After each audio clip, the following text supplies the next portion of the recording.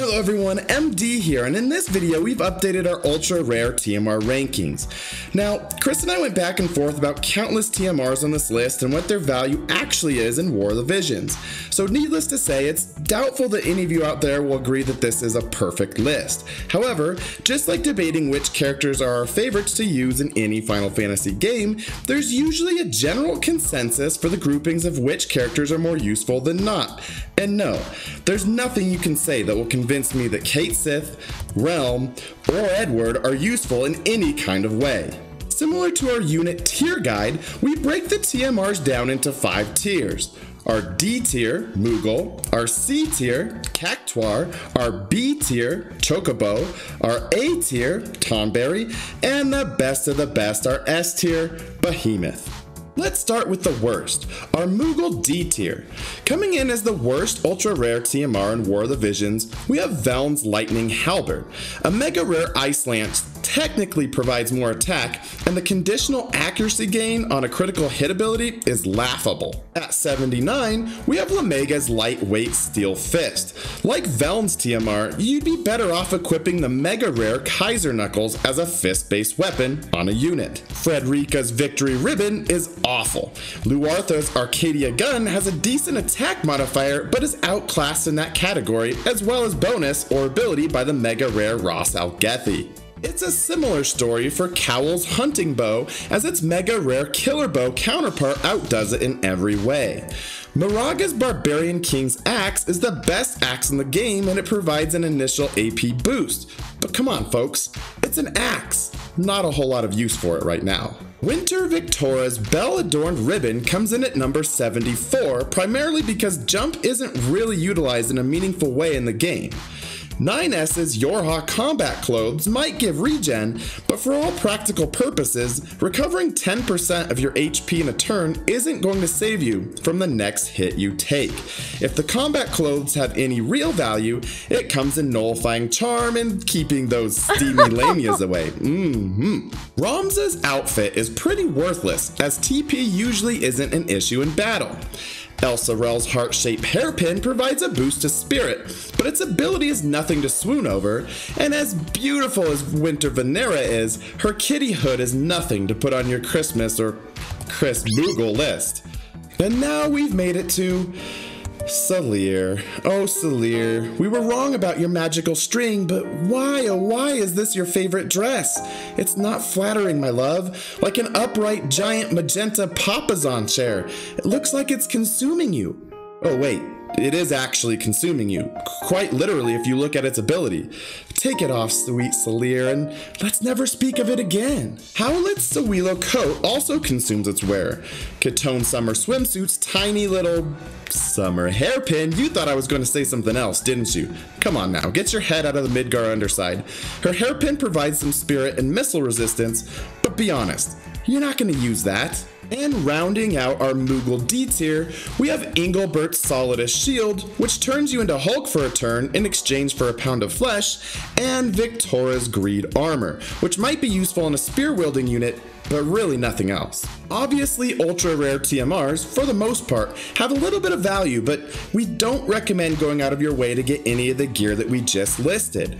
Think of everything in our Moogle tier as you would the 135th soldiers in Final Fantasy VII. You can get them and they're kinda cool to have, but they don't really serve a useful purpose in the game. Next up is our Cactuar C tier, and where some of Chris and I's disagreements start to appear. But leading off is Skull's Gauntlet of Thunder, followed by Gilgamesh's Helm of the Swarm. The gauntlet is a lot like Engelbert's shield, but modifies magic instead of attack, so one really could make the argument that it belongs in the Moogle tier. The Helm of the Sworn isn't great, but would have a lot more value if it lasted for 3 turns instead of 1. At 62, you have Lastwell's Clothes, which provides an airship load of crit, actually the most in a single modifier in the game for a piece of equipment, but not much in terms of anything else, which is where it pales in comparison to Barrett's Vest or Titus's Shoes. This is followed by the Guardian's Mantle of LD Leonis, which will puff up a team's HP larger than the Mom Bomb from Final Fantasy IV. The Warrior of Light's Gauntlets of Light have the same effect, except they provide TP restoration. Gargus's Magicite breathing apparatus provides a decent boost to magic attack for allies, and Remor's Divine Grace wand provides single target resistance, which is valuable, but the bonus is only 10, so it lands at number 58. Next is Raldor's Adamantine Ornament, which for the record I might actually rather have a 135th soldier than, but it is a mega booster for accuracy. This is followed by Freyavia's Florid Hairpin at number 56, which is highly effective for wiping out any 122Bs, Ayakas, Tifas, Halloween Leelas, or Lucias that you find in the wild. Number 55 is Weekend at Bernie's Zazen's Jacket of the Upstart. It'll really boost the damage that an Earth unit can deal, even to wind units because of the Earth penetration bonus, setting up an interesting idea of an attacking tank and kill fey. Plus it provides 15 evade, which is tied for the best single bonus in War of the Visions. The downside here is that it is highly specialized in usefulness to Earth element units. That's why it falls in the middle of our Cactuar tier. At 54 and 53, we have Stern's Lion's Armor and Luel's Sage's Beret. The Lion Armor boosts AoE resistance, which is great, but only benefits the wearer in this instance, and being armor limits those who can equip it. The floppy Sage Bun boosts luck, which in and of itself is unique to any piece of equipment in War of the Visions right now, and luck affects several different things in the game. The last 7 of our Cactuar C tier is where I bust out my chainsaw and Chris counters with Arabolts and suplexes, which, by the way, if you get those references, you might be a son of a submariner. Anyway, I would contend that they belong in our Chocobo B tier over some of the stuff we have in there. But hey, I've got the fancy castle and hot babes. Chris can have the flashy blitzes and tier rankings, but I digress.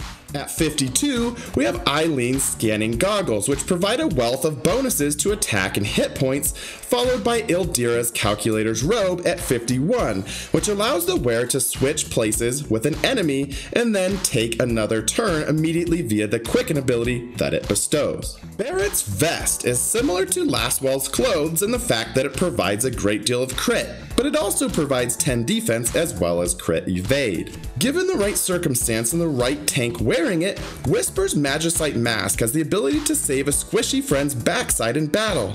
If only Cecil could have had this when Tella took on Golbez. Rest in peace, old man. The last 3 in our Cactuar C tier are Tifa's Elbow Pad, which provides a significant attack boost to allies, Sakura's Clothes, which decreases activation time by 35% for 4 turns, and Nivlu's V-Clan Mask, which increases the evade of allies by a significant amount. You know what they say, the best defense against a strong attack is, well, to not get hit at all. On to our Chocobo B tier. A lot of what you're going to see in here relates to damage mitigation or damage modification. None of the gear in this tier is a waste of your resources, but maybe not the gear that you are actively targeting in the development of your overall unit roster. Thancred's Bodyguard's Coat has seen a surge in usefulness with all the Yuna Sakura teams polluting the PvP world, but outside of that aspect of the game, this TMR would normally belong with the Moogles in the worst of the worst. Camillo's Custom Armor provides a bonus to light attack, making it useful to boost units like Rob or Warrior of Light, and it provides both defense and spirit. The downside is that it is classified as armor, and thus, the roster of units that can equip it is thinned out. Delita's Endurance Vest allows for some AP manipulation, which could be useful in specific circumstances, but gains most of its value in being an armor type that provides a significant boost to evade. Dwayne's Helm of Remorse provides some defense and spirit and finds its usefulness in boosting magic resistance for the unit wearing it, more likely than not a tank charging the magic ranks of an opponent. Kylo Ren's Stern's Accursed Armor takes the edge off of single target attacks and provides a good chunk of defense, making it useful for frontline tanks. Similarly, Kilfay's Staff Mage's Hairpin provides a bit more resistance to single target attacks, and it is an accessory, meaning most anybody can equip it. However, it does decrease a unit's resistance to AoE attacks, so pay attention to your matchups and make sure to use something else if you are going up against an AoE heavy team. Rob's Glinting Armor comes in at number 39. It has a high bonus to evade for an armor type and boosts slash attack for nearby allies. The downside here is that that it doesn't provide any bonuses to defense or spirit, which is kind of a bit odd for something considered armor. Now for some damage modification TMRs. Yurma's Herculean Waistcloth, Auron's Clothing, and Winter Ramada's Sagewood Hairpin all provide some decent stat gains, as well as feature an ability that significantly boosts attack for the wearer. Although the hairpin is a helm, which shrinks the pool of who can equip it a bit, we placed it a bit higher than the other two because of its ability to boost movement. At 35, we have Glashella's White Wolf's Armor for its ability to recover AP while also mitigating slash attack damage. Both of these are boosts that are useful for a tank unit who can equip armor type TMRs to use before blitzing the front line of battle. Next up, we have Cloud's Soldier's Shoulder Pad. Really, Gumi? His shoulder pad? Not his Buster Sword that could have boosted all elemental attacks? Maybe a weapon that provided some defense as well? Heck, we probably would have rather had Cloud's iconic hair as an accessory that would have an automatic % chance to charm any female unit or blind any male unit that ends their turn in its radius. But I digress. We'll just have to accept the fact that we get his lame shoulder pad. Although it does have some useful stat gains and an ability that reduces AP usage, I guess that's a plus. Jaden Rundal's Rundal Emblem is one of the most powerful accessories for ranged units as it mitigates damage and increases missile attack at the same time. And rounding out our Chocobo B tier are Verlix Takumi's Shoulder Rest and Moore's Star Funeral Pendant, with the pendant getting the slight edge because anybody can equip it, while the Shoulder Rest is an armor type TMR, which limits its user pool significantly. Both, however, boost either defense or spirit a great deal for all surrounding allies. I wouldn't be surprised at all to see Moore's TMR being used quite a bit in PvP and match class modes in an attempt to neutralize all the Yunas and Sakuras out there. Personally, I would make the argument that it belongs in our A tier, but you remember that whole Castle Babes and tier listing hierarchy referenced earlier? Yeah, I guess the pendant belongs with the Chocobos, apparently. On to our Tonberry A tier ultra rare TMRs. You really can't go wrong going after any of the TMRs we have listed in here, as they are certainly worthy of your time and valuable War of the Visions resources that you are probably hoarding. At number 30, we have Kane's Dragoon Helmet. The ability to speed up a unit in any way, at least at this point in time in War of the Visions, is going to take precedent in value over other boosts and abilities. In this case, the Dragoon Helmet provides its wearer with haste, which significantly increases speed, but the TMR actually loses some of its appeal compared to other speed enhancing TMRs because it is a helmet, which limits who can and can't equip it. Number 29 is Summer Swimsuit Lilith's Sunglasses, which slightly edges the Rundal emblem in usefulness for ranged units. They increase range and amplify damage significantly. Aerith's iconic pink clothes come in at number 28 as they boost single target resistance for all surrounding allies a good bit, as well as provide the wearer with notable gains to defense and spirit. Who knew some Midgar slum scraps were stronger in fortitude than finely crafted steel-laden lion and glinting armor? King Mont's Lion's Cloak is similar, except instead of a single target resistance boost to allies, it provides AoE resistance to allies and has slightly better gains in defense and spirit. 26 is Halloween Rare Use Zombie Mask. Auto revive? Yes, please. 25 is Miranda's Red Jacket, boosting magic attack and slash attack for surrounding allies while also providing plus 10 defense? Yes, please. 24 is Oberon's Shoulder Armor, nullifying haste, decreasing the enemy's chance to inflict a critical hit, and boosting attack for self by 40%? Talk about turning a tank unit into a premier attacker. Yes, please. 23 is Volusia's Moose's Knee Pad, which lands near our top 20 primarily for its ridiculous plus 14 spirit, but a 40% boost to magic and a 30% boost to dexterity as well. Again, yes please. 22 is Dress Up Glashella's Dress of Wazette, boosting allies' magic significantly while providing the wearer magic resistance penetration and 12 spirit. Yes please. Winter Mashari's Angel Ribbon is an excellent TMR to utilize at the beginning of battle to give adjacent allies AP. not to mention it has its own defense and spirit gains, and is an accessory, meaning most anyone can look pretty if they want to. Agrius's Holy Knight armor is fantastic for its ability to provide the wearer both protect and shell, making it one of the top TMR choices for tank units approaching the front line of combat. Cracking our top 20 at number 19 is Paladin Cecil's Saint Circlet for its ability to boost attack and magic for allies a great deal, and its flexibility in being an accessory. At number 18, we have Rosa's Barrette. Like Final Fantasy XII, when discussing the most underrated Final Fantasy game in the series, Rosa's Barrette is one of the most underrated ultra rare TMRs in War of the Visions. A 50% gain to both attack and magic for the wearer is ridiculous. It doesn't matter if you're a spellcaster, a tank, or somewhere in between. This accessory also unnecessarily gives 10 spirit as the cherry on top. Vaughn, Penelo, and Balthea rejoice! Charlotte's Knight of Grandshelt Shield reduces damage taken, whether it be physical, magical, or otherwise, just damage taken, and restores AP to the wearer, giving it a combination of incredibly useful abilities to go along with significant HP and spirit gains. At number 16, we have Masha Ree's Steel Maiden's Necklace. In our first TMR rankings video, we hated on the Steel Maiden's Necklace and ranked it really low, and holy meteors, we got more backlash than Final Fantasy II's lackluster ending. But, as usual, all of you smart Moogles out there were right. It essentially provides all surrounding allies with a stronger protect and shell effect for 3 turns and recovers a ton of lost HP. It's pretty OP, so our apologies to the Kingdom of Horn. Please don't come skewer Chris and I with your hordes of incompetent soldiers. Rounding out our Tonberry A tier is Mediena's Kaleido Moon at number 15. Boosting surrounding allies' attack, magic, and acquired AP is fairly self-explanatory as to why it's one of the best TMRs in the game. The fact that it is extremely easy to unlock for new players to the game adds significantly to its value. And finally, we've made it to our Behemoth S tier, the best of the best. These are the ultra rare TMRs that you should actively be hunting and unlocking to enhance your overall unit roster in the most effective ways. As was the case in our first TMR tier video 7 months ago, an obvious premium has been placed on speed. Right now, nothing outclasses it in War of the Visions. The first 4 in our S tier, however, are in here not because of speed boosting, but instead for their OP abilities.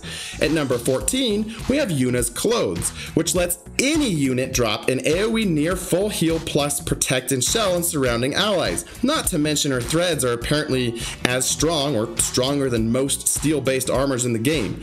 Just another piece of Yuna's absolutely ridiculous kit. Number 13 is Garvel's Peacetime Brooch, which is a must-have for any magic-based unit. Significant boosts to both magic and magic resist penetration is nastier than absolute virtue. Equip this bad boy on a mage and watch them go full Seymour Flux on the battlefield. Coming in at number 12 is Uldoa's weird loincloth, apron, whatever it is thing. The stats aren't great, but the AP restore and 50 defense penetration is one of the best abilities in the game. The only downside here is that some jobs can't equip it. At number 11, we have Rain's Clothes. 14 Spirit is crazy high for a TMR, and its AoE ability that gives a plus 25 Spirit boost to allies is insane. Rain's TMR can completely shut down magic teams in a hurry. Top 10 and time for the speed. Venera Fennis's Bewitching Heals increase Light Killer, and they are an accessory, increasing their value for those looking to topple Yuna, Sakura, or Warrior of Light. Oh, and the agility. Number 9, Katone's Saiga Gauntlet increases move and draws enemy fire elsewhere. Oh yeah, and the agility. Number 8, Titus's Weird Looking Shoes. Awesome if you're building a unit for dealing critical hits. They also provide a bit of defense, which is a bonus. And yeah, the agility. Number 7, Orlando's Thunder God Cape. Ridiculously lowers damage taken by its wearer by 35%. It's an accessory. It gives defense and...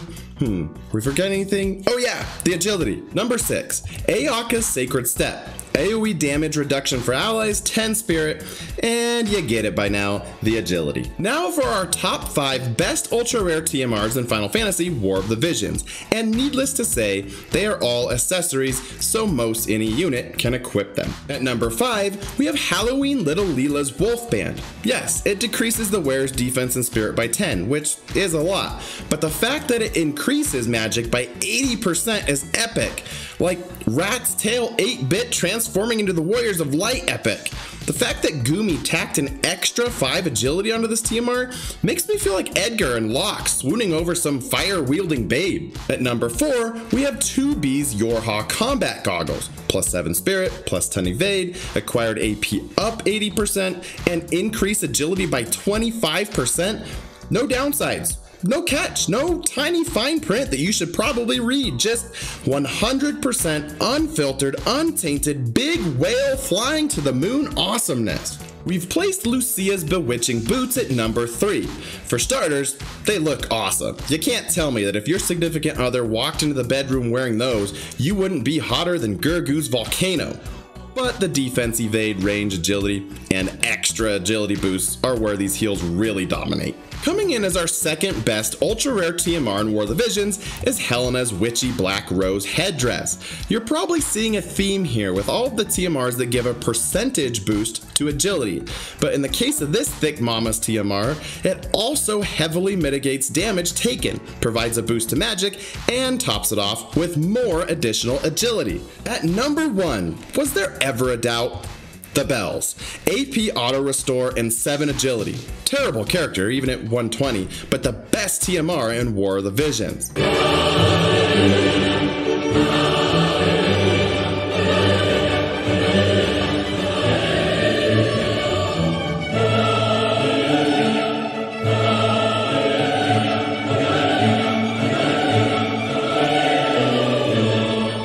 be honest, I think I'm only in it for the bells.